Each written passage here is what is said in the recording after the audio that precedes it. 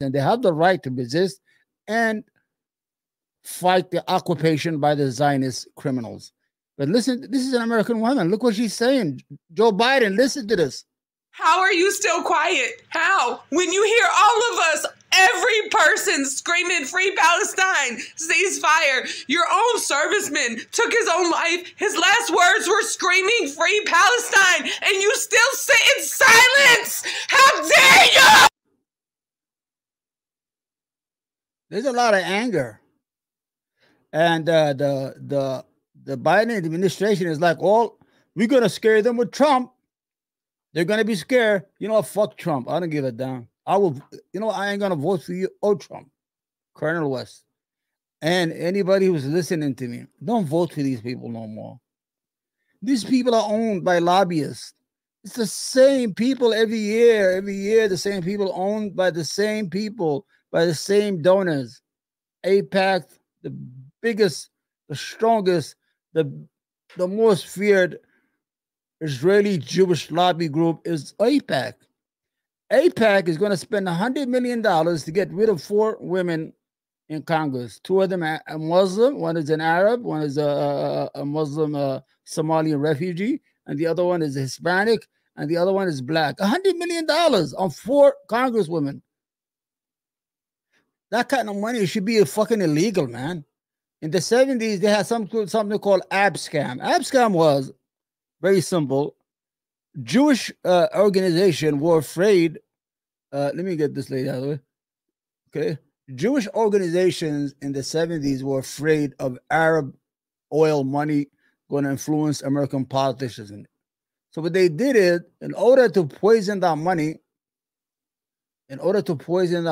from politics, they used to dress as Arabs, with the head caught in there, and they used to go to congressmen and bribe them. Some of them got bribed, some of them didn't. So they scared the daylight out of them.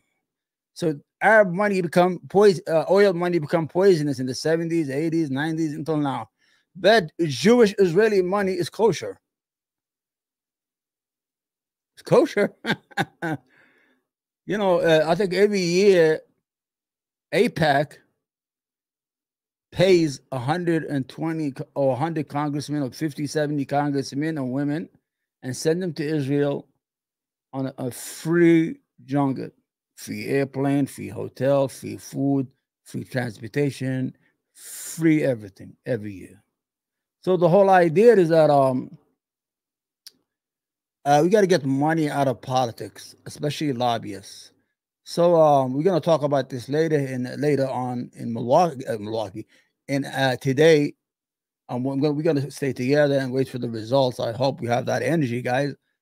We are gonna wait and see the results from Michigan. Michigan, there's a lot of big Arab American community. They're gonna vote I'm committed later on. Let me see what we got here. Here's the idiot here. You want to hear him here? Hold on. This is the president of the United States being asked about a ceasefire. He's eating ice cream. Oh. I've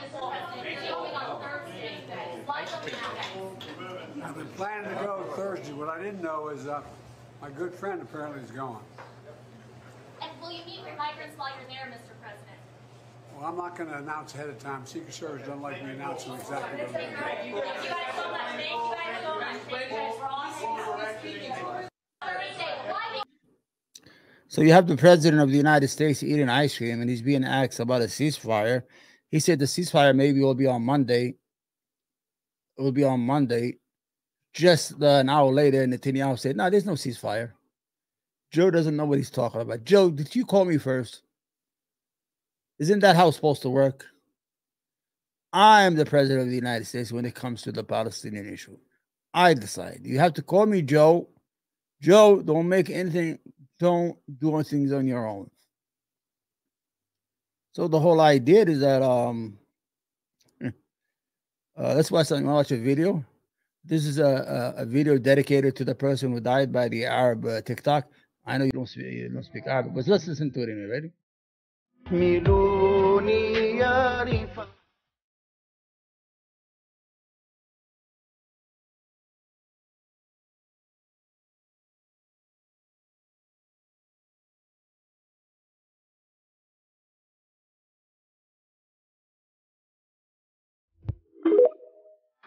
Thank you. This was a video, an ad about TikTok.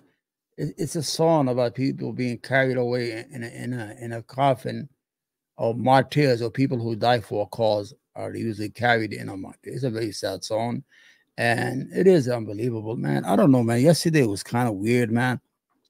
When I first saw it, I said, I mean, when I first saw the man, he burned himself. I was like, how should I react? I mean, this is different. This is very, very different from any form of protest. This protest was done in the 1970s and 60s in Vietnam by the monks who used to burn themselves alive in protest. I don't know, it was protest against the Americans or against the Vietnamese. I don't know who they were protest, but I know monks, the monks with the bald headed head, they used to burn themselves to death as a form of protest. In Yemen, where I'm from, usually it's different. If a woman takes some old clothes of hers and burn it in front of the courthouse, everybody goes nuts. Everybody got to talk to that woman. Why she did that? She must be oppressed. You understand what I'm saying? Yeah. So let's see. This is Joe Biden last night. That's why I said he's a fucking idiot. Here it is. This is Joe Biden last night. For having said along. You see? He still doesn't get it. This is not the time to say these things, Joe. This is the time to shut the fuck up and search for peace, you fucking idiot. Look what he's saying. Look.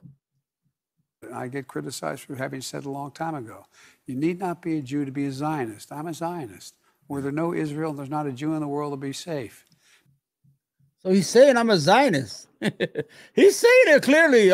Listen, this is not the right moment, idiot. I mean, somebody should say, well, Joe, this is not the right moment right now to be, if you saying I'm a Zionist right now. You know what I'm saying? It's not the right moment, Joe. It's not the right moment, man. Joe.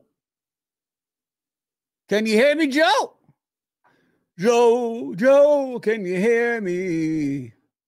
All right. I have this video. I found it on TikTok. This is looking. Okay. It shows you. This is a Jewish man in Israel, and somebody's asking him, are they the chosen people? Look what he says. Do you see Jews and non-Jews as the same? No. No. Okay, explain.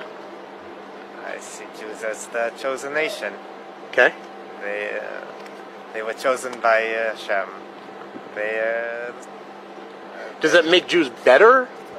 Makes Jews different. Different. Smart. Okay. Like so, not all of our body parts are the same. They're all the same parts of the body, but there's the mind, there's the heart, there's the foot. They're not all the same. They're all part of the same body. Do they deserve the same rights? Let's put it that way. What Jews, non-Jews, anyone who lives here, let's say, does everyone deserve the same? You treated the same? Let's put it that way. I think not. I think that this is the nation of the Jews, that the Jews should have more rights than non-Jews. Like, give me an example of a right that a Jew should have that a non-Jew shouldn't. Right now, there's a right for Jews to come to Israel and to get your citizenship, which isn't for all non-Jews. This is the land for the Jews. All Jews can come and live here. I think that Jews should have more rights than non-Jews. Can you give another example? Maybe even a law that doesn't exist, or a right that should exist. I think that the Jews should get land here, like the Bible says, that each Jew, when Yeshua came with the Jews to Israel, each one got his own plot of land. So I think that each Jew should get his own plot of land, and non-Jews shouldn't. What about the ones who are already here? There's a halachic issue of having non-Jews in Israel. There's what's called the Gir Toshav, someone who has, if he keeps the 7 laws of Bnei Noach, the Noahide laws, then he could live in Israel.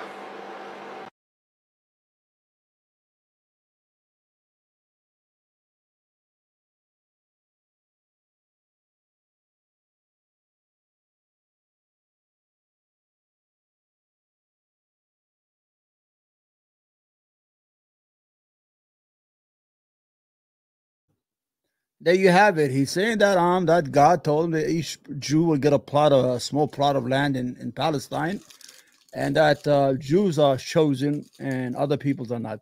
Do you hear that, Christians? The Christian Zionists and Mike Pompeo was dancing in Israel. Well, we're going to gather them all together. Well, we're going to gather all the Jews to Israel together. This way we'll have everybody in there.